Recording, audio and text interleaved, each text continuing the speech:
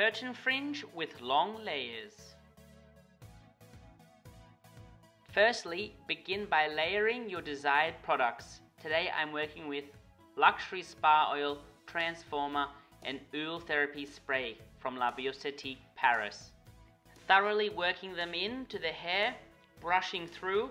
This makes it easier also for styling and separating the hair while cutting. Then we are proceeding to create a small triangle section. This will be for our curtain fringe. This section will differ on every head depending on face shape, texture and amount of hair. I will then continue to comb it all together, directly 90 out from the head, bringing it all to the center. This keeps the edge of my triangle hair a little bit longer as it's over directed into the middle. Point cutting ensures softness. Moving behind the client now, elevating to 90 and just refining the little ends.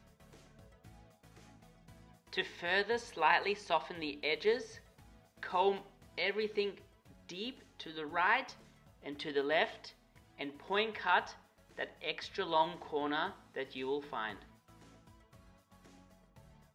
Control length with proportion to face shape. Blow dry the hair smooth and onto the face using a flat brush to ensure minimal volume. This also is a great technique and shows how versatile the fringe can be. Left side, right side, center part. For a modern finish to this layered look, we will finish the haircut on dry hair. Please proceed to smooth the hair with your flat paddle brush and blow dryer. This maximizes even root volume distribution. Also leaving the hair in a neutral state, making it easy to add more texture after the cut. Quickly establish a baseline using comb and point cutting techniques. This could be a normal point cut or a deep point cut depending on hair's texture. Remembering there is a 0-degree elevation for one length haircuts, and be sure to stand directly behind the client and only move directly to the side. This ensures a nice even square line. As you're working through your haircut, refining the line as you go, make sure you are controlling balance and proportion.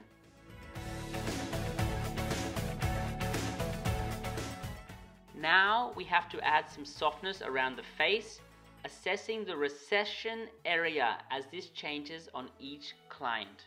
My section is from the front hairline to the top of the ear, over directing it all forward with slight elevation and chipping off the corner.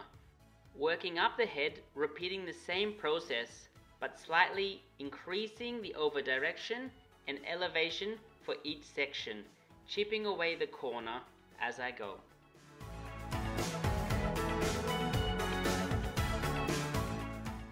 This technique is to lightly soften any harsh lines around the face.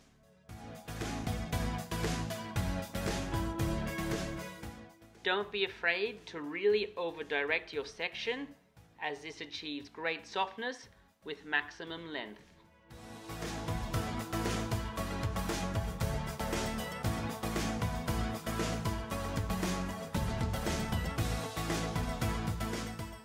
Working through to the other side now, using the same size section from front hairline to the top of the ear, over directing everything forward with slight elevation and slightly chipping off the corner. Continue this process with the same section with increased slight elevation and increased slight over direction, working up the head.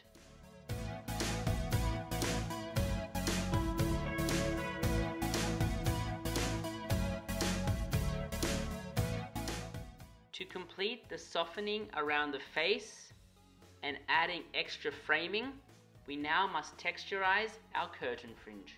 Proceed to follow the original cutting template that we used to establish the curtain fringe, but using a combination of deep point cutting and slicing to soften the ends. Making it easier for your client to style while building character and individuality in your curtain fringe.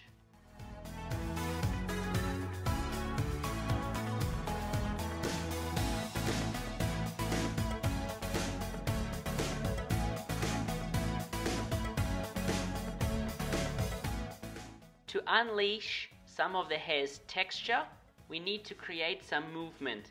This will be achieved by some basic layering, keeping the hair long, and of course just taking off the corner. Working around the head using on-base techniques and elevating to 90 degrees, chipping away the corner with deep point cuts. Controlling that your baseline remains full.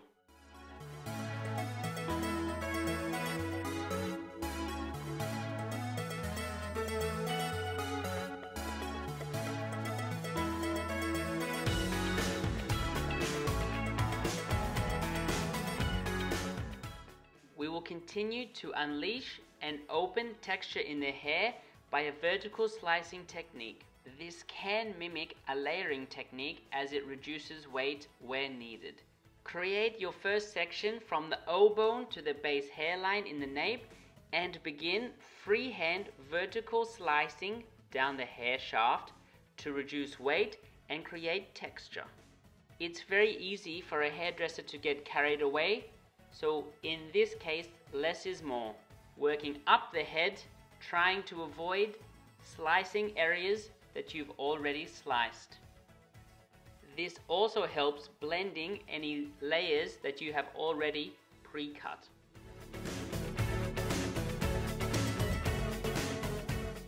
Always and continually while working, check your balance and proportion from the front and the side. Add final touches by refining the perimeter. And the result? A long layered haircut, easy texture, effortless with a curtain fringe. This is now your opportunity to add some extra styling, whether it be a thermal tool to bring the haircut to life.